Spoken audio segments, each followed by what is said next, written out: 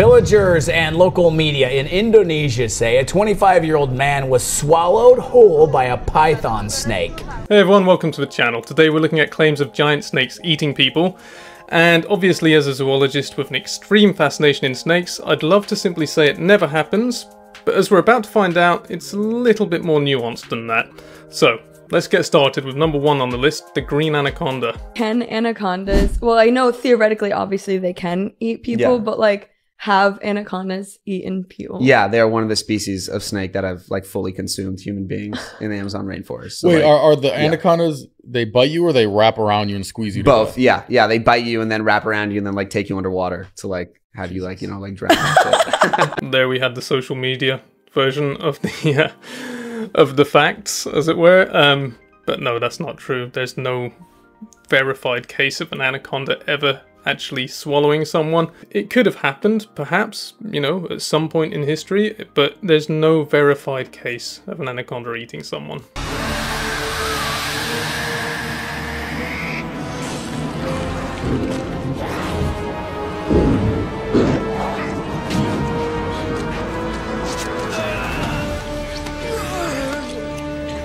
So there you had the Hollywood version of anacondas from that classic, if very, very cheesy movie, where anacondas just grab people and swallow them in seconds.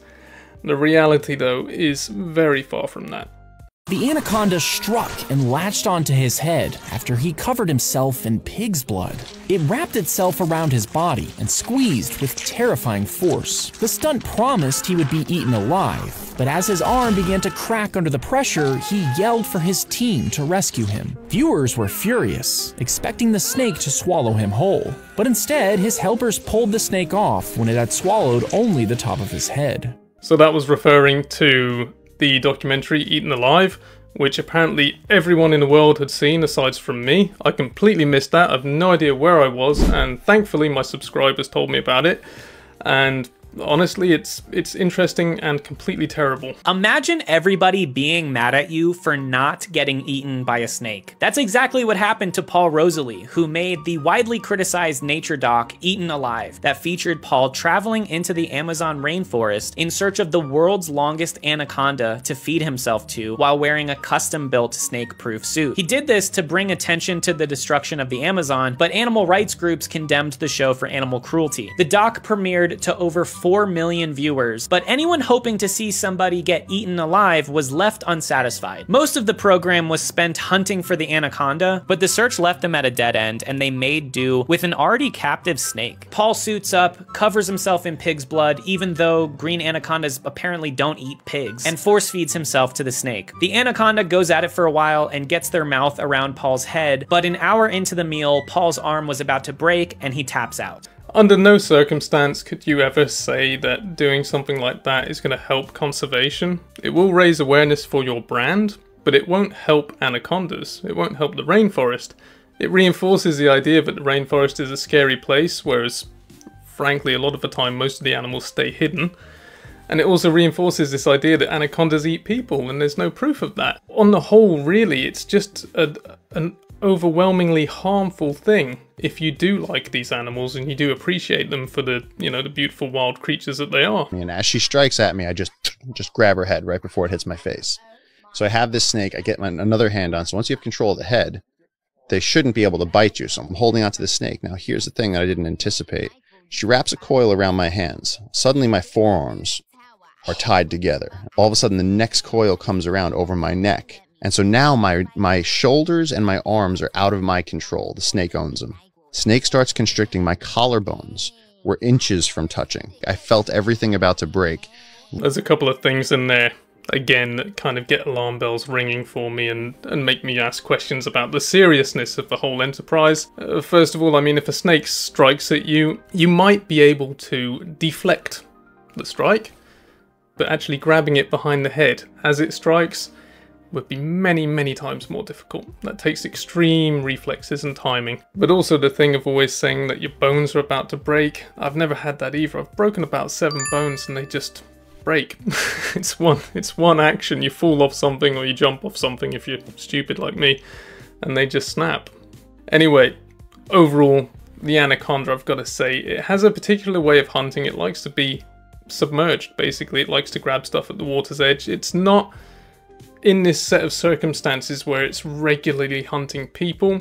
It seems to have abundant prey, and there seems to be a different snake, which we'll get to in a minute, that does occasionally eat people, and it's a completely different animal with different behavior, so that does tell you a lot right away. Now for number 2 on the list, this one gets accused a lot, and that is the African rock python. The juvenile gazelle on the group's periphery.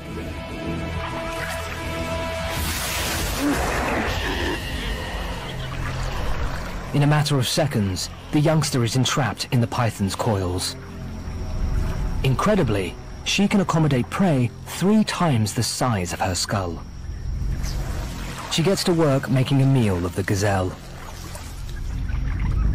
Using That was an African rock python hunting. It's interesting that it went for a juvenile gazelle, because an adult gazelle I'm sure could reach possibly 70 kilos in weight. I'm not sure what that is in pounds, maybe 150 or something, so that would be a big meal, and that would be approaching, you know, human-sized meal.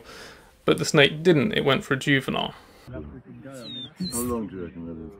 12 feet? Tony's good at that. What size do you think, Tony? What here? What size do you think that is? 12 feet? I think longer than that, because the tail's way back there.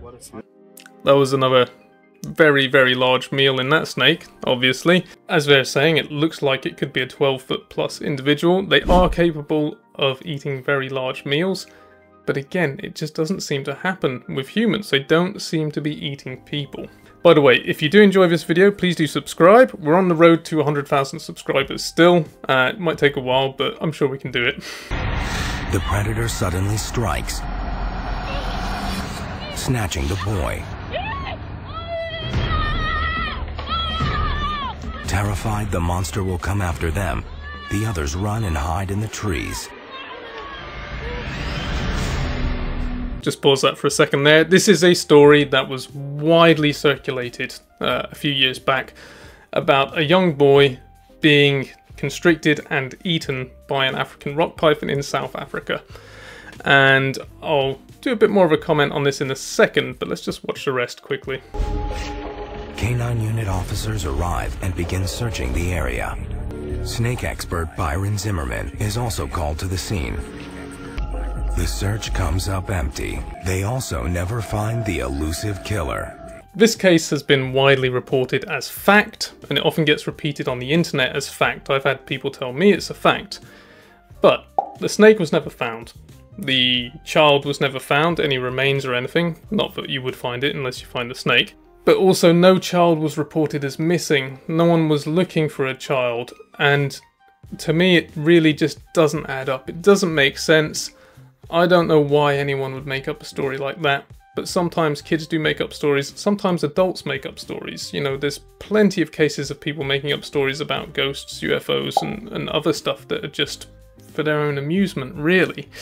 I don't know that that is what happened. What I do know is that the southern African rock python, the species in South Africa, is a bit smaller than the central African rock python, and it does, like I say, it does eat big meals, especially for its size. But eating a human, that's a bit too big. So for me, I'm going to debunk this one. I'm going to say it didn't happen. I don't believe it's true. Now, on to number 3 on our list, the famous captive snakes that people don't keep responsibly that end up eating their family members. Needless to say, you can tell I'm already a bit skeptical of this one. Now let's return to the story of little Zach Shaw, who last week was tragically crushed and eaten by his pet python.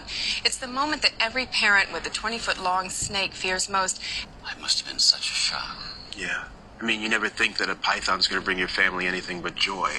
What an excellent quote. That clearly is, you know, it's not real. That's clearly made up. That's a hoax or a skit or something.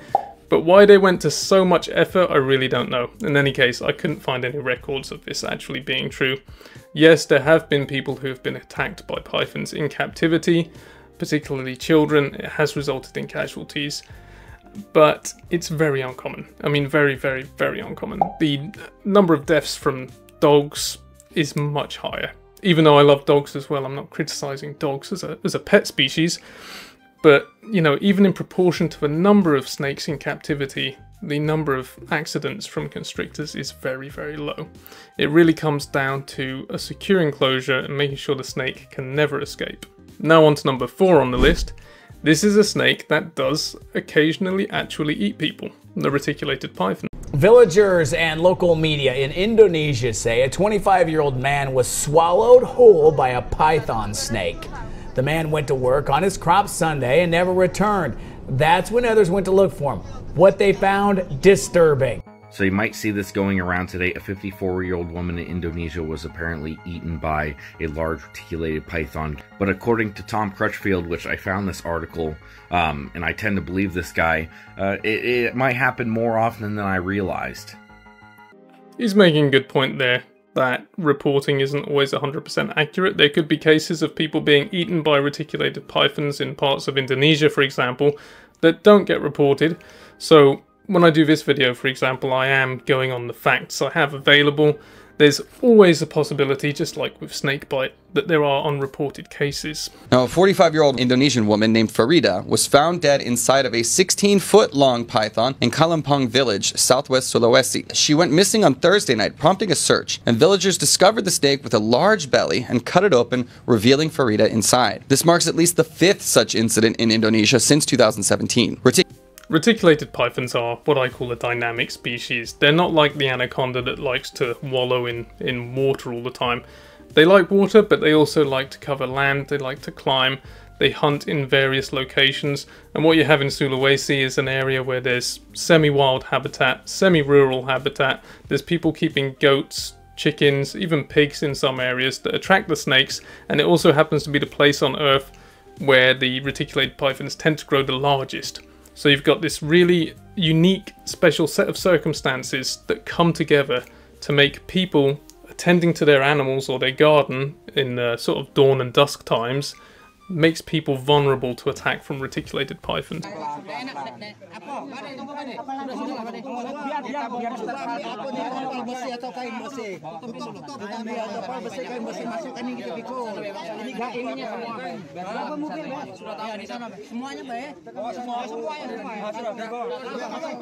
That's a widely circulated video that has been verified by the Indonesian authorities, showing a woman who was sadly swallowed by a reticulated python, and there they are actually cutting her out of its belly, and it does appear to be real. This does appear to be something that happens occasionally. That snake was solid muscle. He hardly resisted as I pulled him out of the water, but he was still an incredible weight. I haven't got the head, I've got the tail, which is good. Oh, he's eating something. Look at this. He's got something in here about the size of a monkey or a duck or something. This is a big snake, man. And look at him pull. This is the problem now. He's even wet, and I can't get a good grip on him. Here we go. I can't see the head. Oh, there's the head. Look at that. That's about the level of activity you usually see from them during the day. But when they're out at night, they're a different animal. When they're hungry, they're a completely different animal. Like I say, they're dynamic. They can move quickly. They can grab someone.